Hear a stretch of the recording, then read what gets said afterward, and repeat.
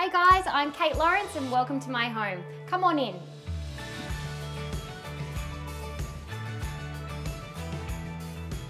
Welcome back. I'm here with interior designer Kate Lawrence to talk about choosing curtains and blinds for your home.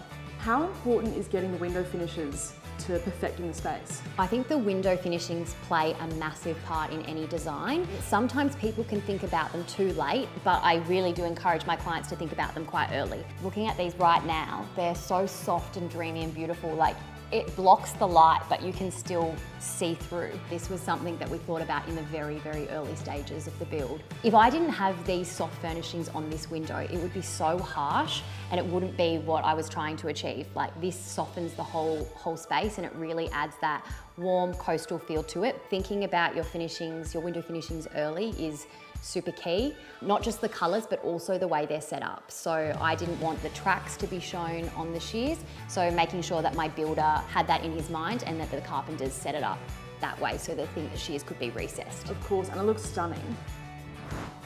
We have the block-out blinds in the master bedroom in our house, but we also have the sheer in front of that. So the block-out blind is practical, the sheer is elegant and soft, and it adds to the actual interiors of the space. So talk me through your journey with Wynstan. So in the very early days, I ordered the fabric samples online and I think they turned up in about 2 days. I had someone come out and do a measure up and they brought with them the sheer curtain samples. How did you use the Wynstan samples to choose your final products? Put them all together, match it with the paint and the floors, and just make sure that what I was choosing that I was really happy with. So yeah, it was great. It was super seamless. So what do you love most about your Wynstan curtains and blinds? My favourite product has to be the wind motion. I literally get the remote and just turn it on. That's my favourite. And the fact that it just softens the space. Like in my master bedroom, honestly, when I go to sleep at night and I look at that, I feel so lucky. I think I'm in like a little resort.